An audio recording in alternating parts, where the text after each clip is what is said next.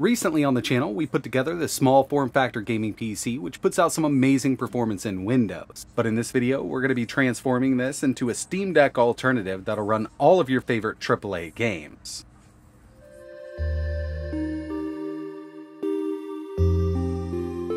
What's going on, everybody? It's ETAPRIME back here again. I've got this small form factor all AMD gaming PC that we put together on the channel. I believe it was last week at the time of making this one.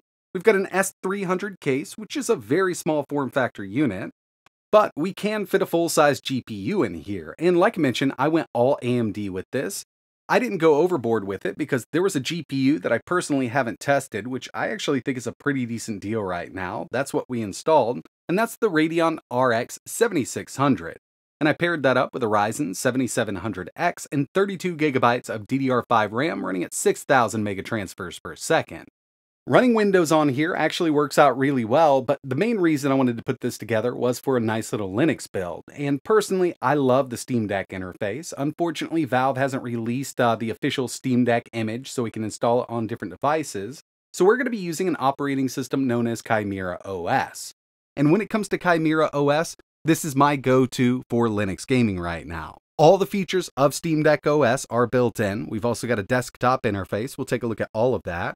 If you want to learn a little more about ChimeraOS, I will leave a link to their official website in the description below. Everything you need to know to get this up and running on your machine is over on the website. It's a really easy download. Basically, we're going to flash the installer to a USB drive, boot our PC from that USB, and then install it to a drive. You could actually install this to an external drive if you want to.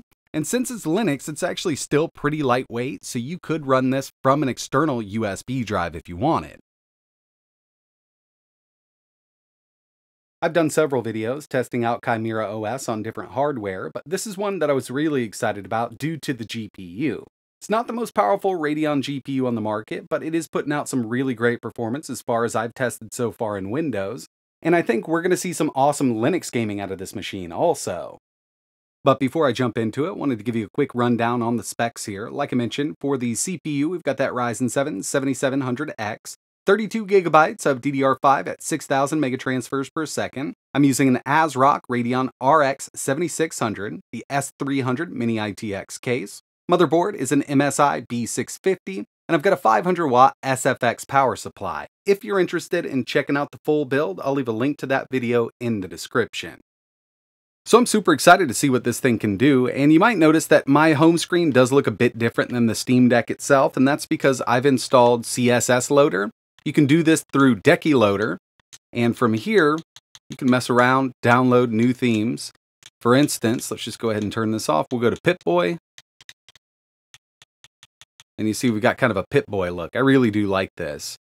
But real quick, show you everything we've got here. Just like the Steam Deck, we do have a lot of performance settings that we can mess around with, and with this motherboard, I've actually got Wi-Fi and Bluetooth working here. Ethernet is working.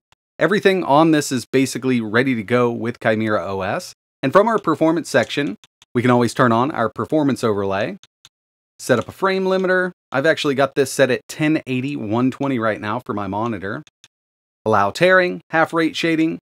Limit TDP is not going to work, or manual GPU clock. This is specifically for the Steam Deck, but we do have access to scaling modes and system-wide FSR. I'm going to disable this real quick because I do want to go into the settings and show you system. Moving down just a bit here. You can see we've got that Ryzen 7 7700X, 32 gigabytes of DDR5, and we've also got that Radeon RX 7600 with 8 gigs of VRAM.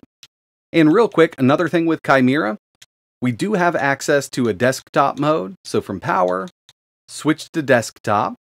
So we can also use this as a full-fledged Linux desktop PC. We can show all of our apps. I haven't downloaded anything other than that comes preloaded. Go to our software center. Through here, we can go in, download new emulators. We can download games. You can download a full Office suite known as LibreOffice. Basically, you could set this up for school. You could set it up for work. You could set it up for video and photo editing really easily. But now it's time to see what this thing can do, and I'm going to start off here with, let's do Horizon Zero Dawn. Going to process those Vulkan shaders for us. So far, really impressed with the performance, and the RX 7600 is more of a 1080p, very high card. Some games or older stuff you can do at 1440p, but right now we've got Horizon Zero Dawn 1080p, no FSR, very high settings, and we're getting an average of 86 FPS out of this one. I mean, it's more than playable on here, and yeah, you could definitely install a more powerful GPU, but the RX 7600 is one that I've been wanting to test in Linux, and so far it's not bad at all.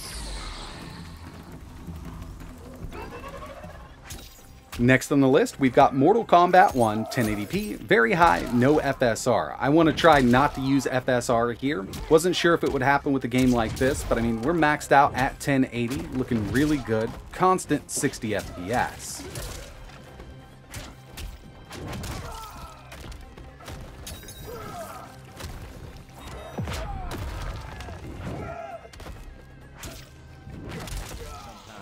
Going back just a bit, we've got Left 4 Dead 2. I always like to test an older one just to see what we can get out of it. And at 1080, very high, we're at 300 FPS. You could probably take this up to 4K on the RX 7600, very high settings.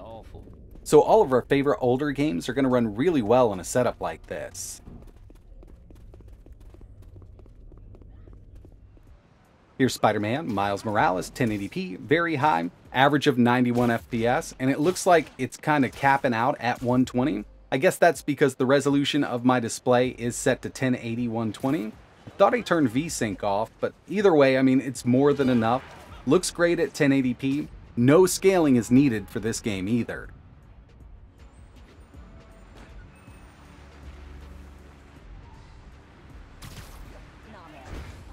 Witcher 3 1080p, ultra settings. This is one I like to throw in every once in a while, plus it's compatible with Steam. I figured we'd go ahead and try it out. Really great performance, and initially going into this, since we've got the newest update to The Witcher 3, there is some resolution scale that you can use. And when I first went in here, we were capped out at 144 FPS. I was super excited, like, man, this is crazy. Then I realized it was turned on. So with that completely off, we can get an average of 116, which is still really impressive. And the final game I wanted to test here was Cyberpunk 2077, 1080p ultra settings with no resolution scale. And I'll show you the settings in just a second. I don't think this is correct because we're almost at 200 FPS with this at 1080p. But going into the settings, I'll go ahead and redo this for you. So from settings, we're at 1080p. I'm going to take that quick preset to ultra, and this will automatically turn on FSR. Once I turn it off, it says we're at a custom preset, but now we're basically at ultra with no FSR. And you can see that we're at 170 to 190 FPS with this game at 1080p. Not exactly sure what to make of this. I mean, that's some pretty high FPS for the RX 7600. It's miles ahead of what you can do in Windows. And you know, I've always had a little better performance with these Radeon GPUs in Linux than I do with Windows, but never by this much.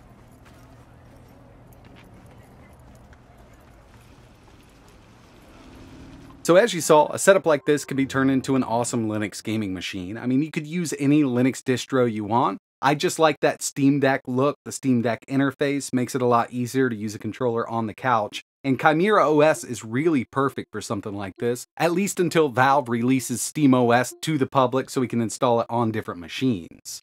When it comes to Cyberpunk, I did a total reboot, went back into the game, and I was seeing the same kind of performance. I'm not exactly sure what's going on because, yeah, at 1080 with no FSR, I do not think that the RX 7600 can do almost 200 FPS with that game. So what I'm thinking, there may be a bug where the resolution is lower than it's stated, but you know, everything I'm looking at here from the settings in the operating system, 1080p, 120 Hz, my monitors, even my game capture is set to 1080p, 120 Hz. I mean, if that's really running it with no FSR at almost 200 FPS, very impressive for the RX 7600. Either way, I still think it looked great, and obviously it played just fine. But that's going to wrap it up for this video. If you want to check out ChimeraOS on your own machine, I'll leave some links to their official website in the description. And if you want to put something like this together, links for all of the parts that I used, even the build video, will be down below. If you've got any questions or you want to see anything else running on this, let me know in the comments. And like always, thanks for watching.